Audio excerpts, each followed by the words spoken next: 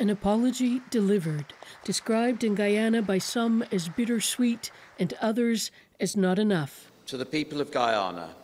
It was offered by descendants of the 19th century British Prime Minister William Gladstone, whose father John owned over 2,000 slaves on sugar plantations. It is with deep shame and regret that we acknowledge our ancestors' involvement in this crime, and with heartfelt sincerity that we apologise to the descendants of the enslaved in Guyana. For some, the apology is an affront. Protesters held placards at the back of the room, some reading, "Reparations now." The Guyanese president says the apology can only be seen as a first step. The call for reparations is an essential response to right a historical wrong and mitigate the enduring legacy of slavery.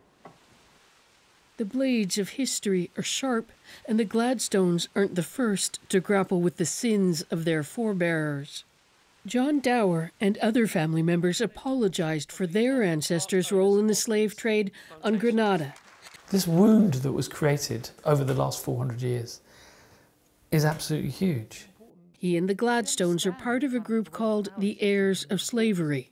We are trying to pave a way and trying to be part of a campaign to persuade bigger institutions, the government and maybe even the royal family to apologise and to engage in reparative negotiations. Britain's Prime Minister Rishi Sunak has refused to officially apologise, here pressed in Parliament. But trying to unpick our history is not the right way forward, and it's not something that we will focus our energies on. Last month, the Dutch King Willem-Alexander formally apologised for the Netherlands' historic role in the slave trade, following the Dutch government's the year before. Margaret Evans, CBC News, London.